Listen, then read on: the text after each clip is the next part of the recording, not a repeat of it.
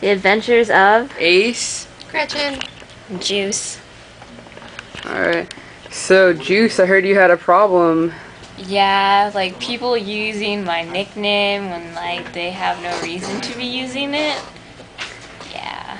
It's messed up. Just don't do that. You don't like it? What do you think about people using... Do you like people use your nicknames that they didn't give you? I think it's kind of messed up. It's awkward. They don't know me. Why the hell are they calling me that name? It's like that nickname was given to me by a special person. I don't like, yeah, I don't know. It depends on the person, I think. Depends on the person, like who's calling you by that name. Because you know how there's like some people who like, they call you, like some people be like, hey Gretchen, what's up? They're like, oh, alright, that's cool. And then there's others who will be all like, hey Gretchen, and then I'll be like, what the hell? Nope.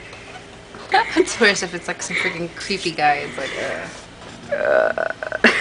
Is that what's going on with you, Juice? Some creepy guy is saying, hey Juice.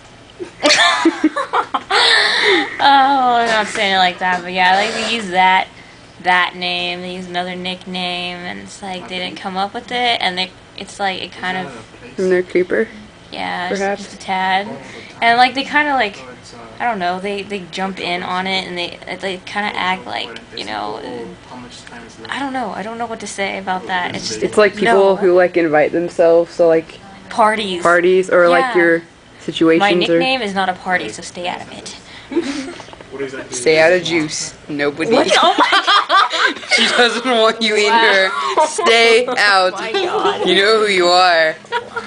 Wow, that's so gross. Anyways, so people invite themselves to Juice's house. That's so gross. Oh my gosh. But not in her bed. Oh. Juice. I'm not Anyways. a hoe.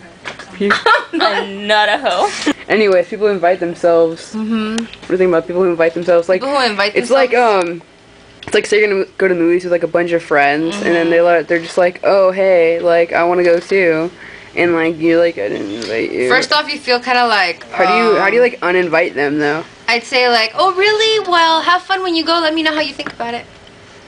I don't say come with me. I say, oh okay, cool. That's cool that you want to go, but Check it. This is what I would do. Because I was lame. I was lame.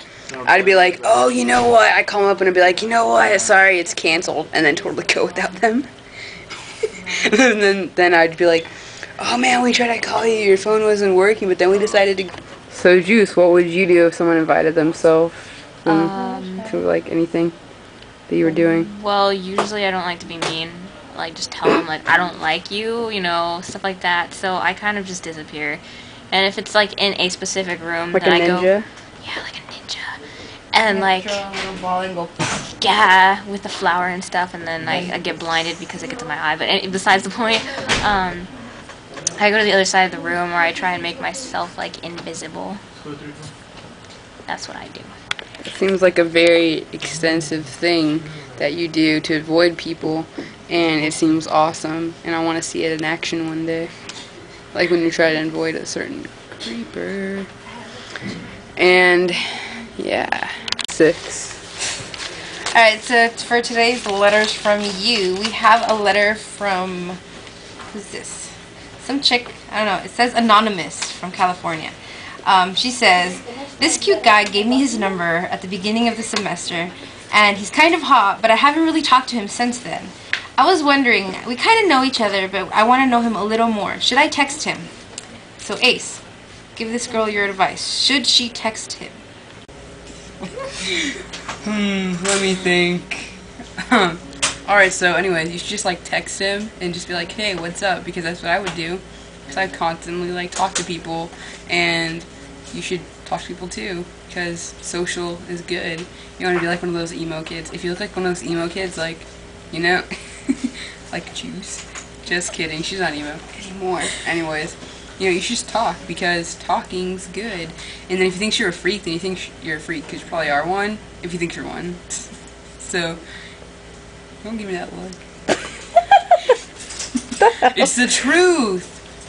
But, you know, I mean, if he's like way up here on the scale and you're way down here, you know, I don't know. But if he's just as weird as you, it's all good. You know what I mean? So find out if he's just as weird. Just be like, hey, what's up? Keep it casual. don't like start telling him I should cut myself and stuff like that. That's not fun. You're just gonna scare him. Just keep it light. Okay. Sad thing is, if he's a freaking hot guy, but then he starts talking and becomes a freaking mess. Oh, see, that's what you gotta worry about too. Like, you just like, you know, you throw a little bit out there, and then he's just like, oh, really excited, and because he's never like had human contact or something, we don't know, and then he turns into a fucking creeper, which you gotta watch out for. And you know a lot about creepers. Why don't you give them advice on creepers? Yeah, do not, if you're gonna text message them back, hide your number. So they can't text message you back if you find out that they're creepy. Because you don't need that. You really don't. And I have personal experience with very many creepers. Ones that walk past windows. There's like 6 of them. But yeah, wait, what? Okay. You're like 6 creepers. Yeah. But yeah, you don't want it to turn into like a situation that you can't get out of. You know, like, and then they're there all the time.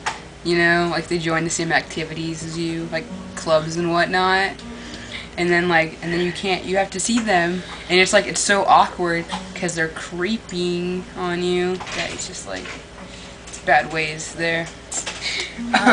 Yeah. Any last thoughts on the creeping? Yeah, if you have like somebody that's creepy or, you know, following you around and stalking you, you should keep a bat next to your bed.